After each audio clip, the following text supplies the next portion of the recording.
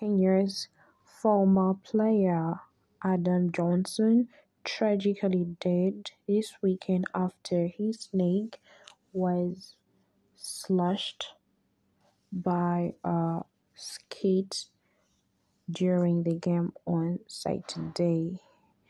And of course, this is very, very so sad. That was, some others are calling it accident, others are not, and others are saying innocent soul. He did a round of house kick, no more hooking body.